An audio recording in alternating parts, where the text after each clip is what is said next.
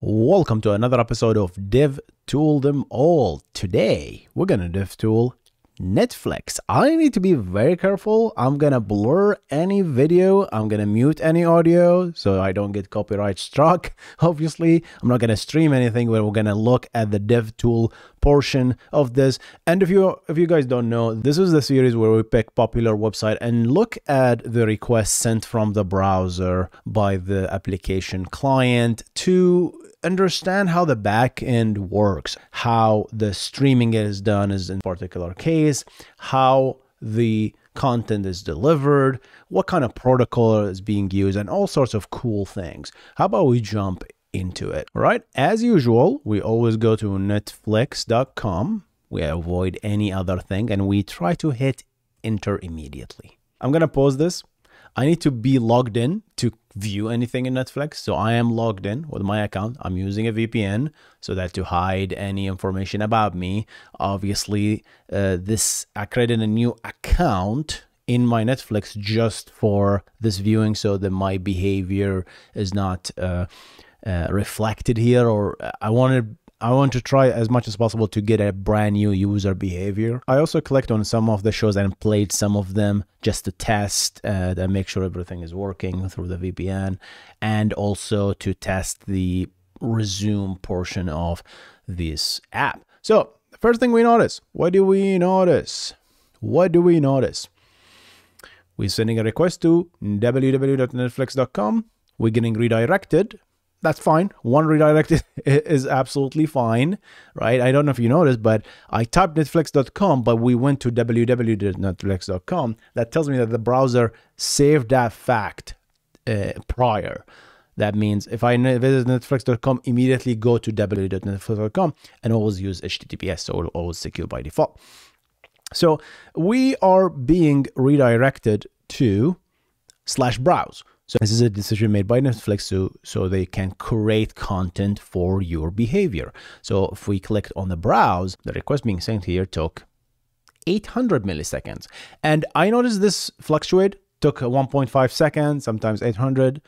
But this tells me that there is server-side logic being run to create this particular content for me. Let's see this. So if I click on preview, look at this. The content that I get from that request alone, I get the image, I get these, and look at this. I want you to pay attention to this. This is just an image, by the way, right? This is not clickable yet. This is just HTML with a bunch of images. And I wanted to notice this. So they did the calculation to look at how far I watched Cobra Kai, and they showed this progress bar. So there is some sort of a calculation that's happening on the back end to generate this HTML. What kind of server do they use? If I look at the server, you can't trust this server property. Sometimes it's overridden, right? Because you can easily change this. But look at this. It's like core prod release 1.3 baseline. I have no idea what this server is. Obviously, that tells me that Netflix actually write this thing arbitrary, or maybe means something to their client. They're using HTTP2 just for Netflix.com. We're gonna come to the rest, but look at this, guys. The moment you start seeing these white lines, this is a bad indication. This tells me that they are using to retrieve certain content. There are requests that are being starved and stalled, right? The white line basically means, hey, I don't have enough resources to send this request to this particular domain. I'm full. So 300 millisecond wait, right? 330 milliseconds, 330. So all of these guys are waiting, right? They can't send any requests. Why? All of these requests are just downloading the thumbnails. Literally. And where are they downloading them? All of them from the same domain. And what do we know with HTTP 1.1? You can only open 6 connections, 6 TCP connection per domain. That's at least what Chrome does. It's just a limit that Chrome has. So that means you can only send 6 requests concurrently. Probably these requests are being sent previously here, right? And then we're done. So there's some sort of stalling that can be solved with HTTP2 here. How bad it is, I don't know. You might feel it when you open Netflix at the first time, but they don't want to do anything about it. That's fine. Again, guys, I don't just tell anything that HTTP 1.1, let's move to HTTP 3 or 2. No, right?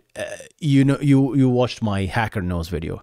There is no reason to move to HTTP 2 or 3 if because there is a cost to moving to those protocols, right? The cost of CPU, memory, etc. While HTTP 1.1 is a very simple, direct protocol. There is no, you know, system activities going to, you know, to organize the streams and parse the packets and segments to find what you're looking for, right? There's none of that. HTTP 1 is simpler, but there is some bottlenecks that you can reach, right? So you only move when you absolutely need it.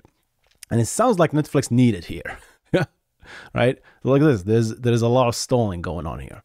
So again, we're viewing all these images. That's not a big deal, right? I want you to now take a look at this. I'm going to resume recording again, and I am going to make sure to scroll down, right?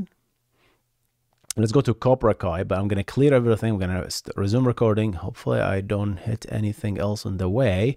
And then I'm going to hover over Cobra Kai and just let it capture some requests. I'm going to pause it again. Let's see what happened now. Hovering over a title in Netflix will effectively bring some metadata, will play some content, which I'm going to blur here, showing you the content, like a preview of the content, and retrieve some interesting information that we're going to talk about here. So the first request is a post request, and I'm not sure what this does, but it looks like it's posting. It doesn't return anything, right? But it's posting my current state to the server, right? So it's not really very informative. But the first request, the second request, is downloading the same image, which we actually have. So I think this is a wasted request, but we're doing it anyway. Maybe they're doing that because I have disabled cache enabled. This is always a tongue twister for me. Disable cache. Maybe they're just, hey, ignore everything and cache it. I really doubt it, but they're sending this request again. Plus, that downloading that image caused another connection to be established effectively. We did an initial connection. We did a TLS as well. So let's go to the next request. Path evaluator. So this path evaluator thing is very interesting. If I go to the preview, look what we got. This is the metadata of this information, right? If I go to this, let's zoom in so you guys can see. There's a BOB summary, Bob summary, and this is basically the metadata of the actual video. So it tells you that this is Cobra Kai. There's other information about like the ratings and stuff like that. And I think you can get the user rating from here. So the user rating is what? Sometimes it's hard to see 0. That means basically it wasn't released probably, but sometimes this gets populated. And here's my favorite thing. The router. The Netflix router is one of the interesting architectural back-end design that I've seen in a while, right? And I've heard this in a podcast way back, maybe 7-8 years ago, right? But I never seen it until today, right? When I prepared for this video. When you click on result, look at this. The router, the Netflix router actually tells the client which server has this content, right? It tells you obviously client IP address. That's wrong. That's not my IP address, right? Because I am connected to another place. But plus it's 192, right? 192.109 is, I think it's a public IP address. 192.168 is a private local network. But yeah, if I keep scrolling, there's a property called servers. Look at that. This property is actually all the servers that have this content, the IP address of that server, the domain of that server, right? IPv4, like which type of IP protocol it uses, C50, LAX, which I'm here in LA. I'm using a VPN LA, so it gives you the DNS information. It gives you some key information like I guess the bandwidth on this thing.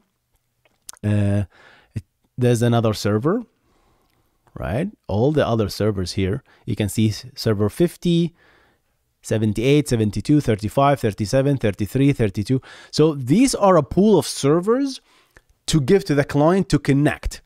This is this is what I refer to as client side load balancing, where you give the client a bunch of servers and the client decides which one to hit. Okay?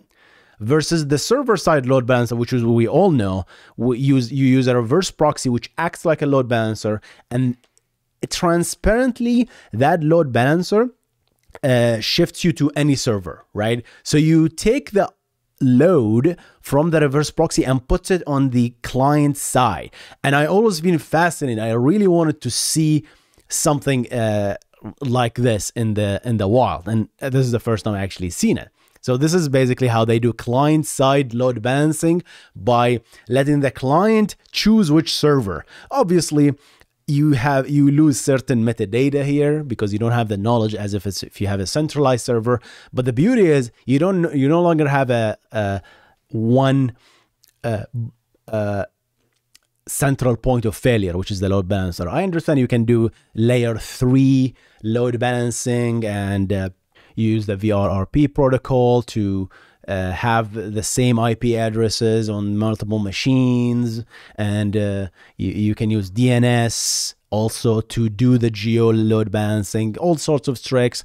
But still, right, this is interesting regardless. So I just wanted to talk about that. I love it a lot. And once we get these servers, you'll notice that they will start being used here. So we're downloading content from 50, 78, 50, 50, 78. So now we're going to start establishing HTTP1 connections again. I think this is a bottleneck, right?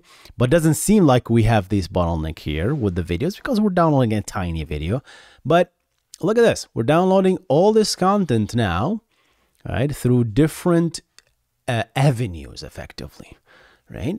And this is basically, what is this? This is octet stream. So they're not using the HLS, the HTTP live streaming. They're using their own, maybe proprietary. They're using probably a proprietary protocol here for doing it because it's an octet stream. And you can actually take that, right, and then copy, right, and then you can paste it and it will get downloaded, right? The reason it get downloaded because there is a token here that represents me. Not if I send you this link, you can download it obviously because you have my token. But if I change this to something else, you give forbidden, right? That means the server is doing some sort of an authentication as well. And here we know what they are using. Look at this. You can tell so much information of the backend. It's like stripping it naked. I love it. So, and you can also tell that the Nginx is the server here. And I love what they did here. I don't know if you noticed with the previous diff tooling sessions. If you don't do anything to this header, it will show the Nginx version, which I believe personally, I think it's bad.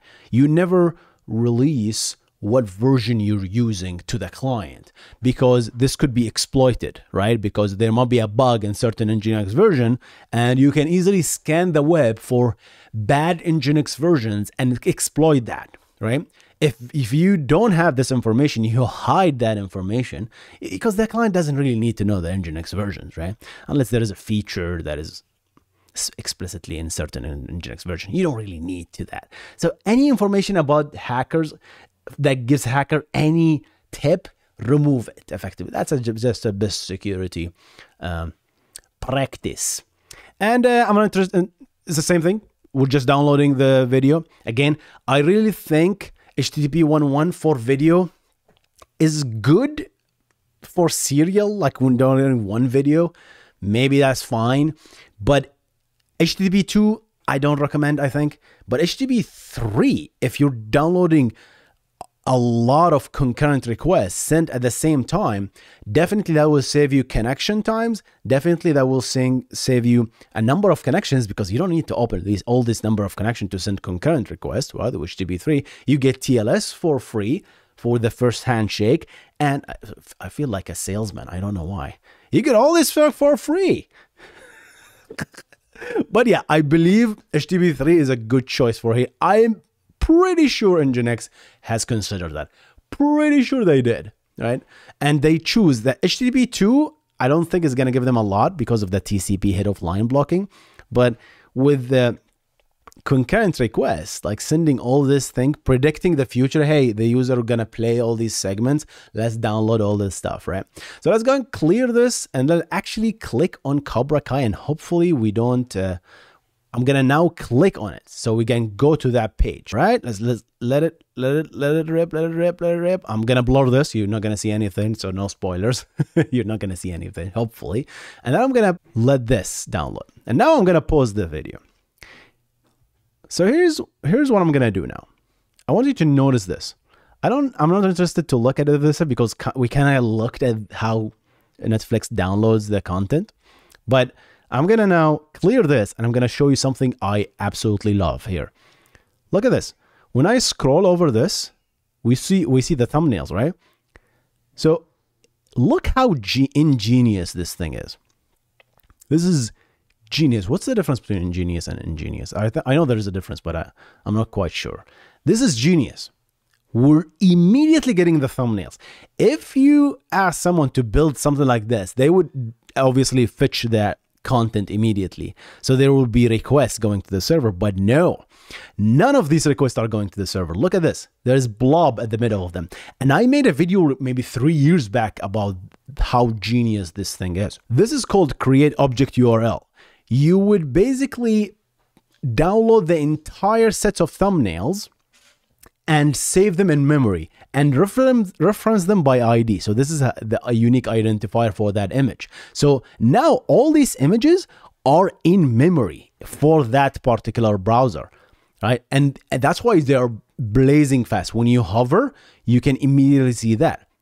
And this is another genius design. You might say, Hussein, isn't that dumb to download all? How would you download all possible, how many episodes, how many minutes, 30 minutes worth of thumbnail? No, look at this. If you notice, let's zoom in. Damn it, they won't show us. There you go. 1, 2, 3, 4, 5, 10. 1, 2, 3, 4, 5, 10. So every 10 seconds, they change the thumbnail. It's a 10-second thing. So it's easy to break this whole video into a 10-second segment and literally request everything to be downloaded for the 10 seconds. That's how much. That's not much, right? So for a 100-second video, that's just 10 images. For a 1,000-second video, that's just 100 images. You can download them up front to give the users this beautiful scrolling immediately fast design, right? So if I do this now again, let's go here and then pause.